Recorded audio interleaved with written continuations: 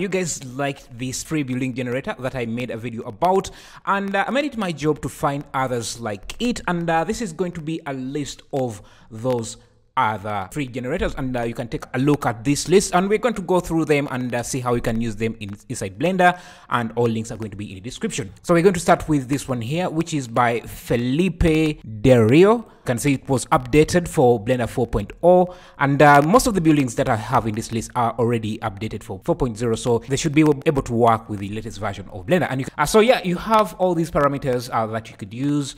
You can change the X, you can change the Y, I can change the Z. So this was one of the earliest building generators that were made for geometry nodes when geometry nodes was still in its early stages. It has been updated to work with the latest version of geometry nodes that has seen a lot of changes, and you can see there's a lot of parameters you can go through here. I'm not going to go through all of them, but it's a really nice building generator. So let's go on to the next one, which is the Buildify Generator, and this one is by Pavo Oliver. It's also free. Okay, so we have Buildify here open in Blender 4.0, and you can see the different parameters you can work with. And the great thing about Buildify is that you're not limited to one shape. You can just say duplicate this, go into edit mode, and you can edit these faces to get a different shapes. You can have quite a lot of shapes that you want. You can come in here and just adjust these. I can maybe even make a copy here just to add. Let's remove this face here. So with just one generator, you can have a lot of variations like that. Let's go on to the next generator here, the Abandoned City Generator. Yeah, so this one creates a post-apocalypse city that is all procedural. Let me just adjust something here. Let me go to my quick functions. It's my own add-on that I use to do a lot of things quickly. So let me change the background to to the sky texture. I'm just going to link a sun object here so that I can see this much better. And now I just need to get my sun, which is here, and just rotate it. Yeah, so let's go to the settings, to the geometry node settings here. You can see there's quite a lot of things here, and the great thing about this is that it has been segmented into different geometry nodes or setups, so I can turn off some of these and just look at the buildings only. So I can go to the city generator and adjust my width and length like that. More buildings will be generated. You can even change the roles. Now we have a really big city. From there we can add our vegetation. Remember, this is a post-apocalypse city, so if you see trees up on buildings, just know that time has passed and nature has taken over the city. So there's a lot of parameters you can play around with. You can add street lights and cars. Yeah, you can adjust the build density. Let's add street lights, towers. Even have these destroyed cars. Add the plant vegetations. So you can really make the city look really deserted. You have overgrowth everywhere. It's a really powerful add-on. Just look at this shot here. Just how much detail you have here. You have trees, you have vines, you have cars, you have towers, you have buildings, roads, everything in one thing. From there we have this building generator based off displacement textures. So these are 4K maps that generate buildings. So let's take a look at that. This is by Chuck CG.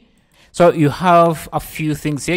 You have prop textures, you have street props, you have displacements. The way this works is that you get these 4K textures, and you can apply them as textures that are displaced on a plane.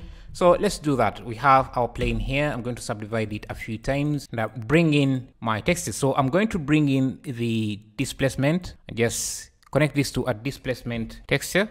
Now let's look at this and connect that there. Then in the material, you can scroll down until you find the settings, and you see under surface you have displacement bump only. Change that to displacement and bump, and you can see now we have some displacement. We just need a little bit more subdivision, so I'm going to add a multi-resolution modifier and subdivide this using linear a few times until we get Yeah, you can already see we have something that looks like a building. We need to import color. Come in here, and I have this is color. I can connect that, and you can see. Let me use again my quick functions add-on to bring in the sun, and so we can see everything more clearly. I can come in here and just scale this down a bit. We don't want this to be overstretched, and just duplicate this, rotate this 90 degrees. So you can see how easily you can turn these textures into buildings. We should also have a roughness 1, and you have your building. You can switch these textures out. So we have color 2. I'll even have a night, an emissive one. So let me import that and see how this would look at night. So emissive 1, send that into the emission color, and just bring up the strength. And we just need to turn this into a nighttime. So I'll get my sun. Remember, you have more than a few textures, so you can try out a different one. So this is building 2, and you also need to switch out the roughness. The displacement should also displacement 2. What else? And the emission should be for emission 2. And you can see now we have a different building. Actually, we should have just duplicated this into its own material. Yeah, so unfortunately this doesn't work for Eevee, only works with cycles. Even this is, I think, good enough for building. Then we have this buildings generator add-on. It's building generator, activate it, and you should access it under the end panel like that. And all it is just a bunch of buildings. You just select one, and yeah, so you can increase the number of floors. Let's create another one. Get this. Then yeah, there are a bunch of different buildings here. Yeah, it's really amazing. And you can populate your world with a bunch of these. It's a collection of different buildings in different styles. Then from there we have the anime building generator. It's also another blend file that comes with different buildings here. Each one you select has these different parameters. So you can change the width, you can change the length. And I like these nice details. I like these staircases. And yeah, the buildings are really well made and well detailed. And then we have this building generator with Parallax interiors by Yvonne Sajay. You just extrude a bunch of faces and the details will be applied for you automatically by the generator. He also made this Vauxhall Victoria Presidio House generator, and that also works very well. You just change a few parameters and you get a nice Victorian style house. So those were the free ones. Here are some paid ones with better options and more support with more functionality, like this Presidio Building Generator 2 that comes with different templates. Again, the way it works is you just extrude a bunch of faces, and you can drag and drop any template you want, and the building will become the style of the template or theme you have chosen. It's very simple to use and gets you more detail than the free ones.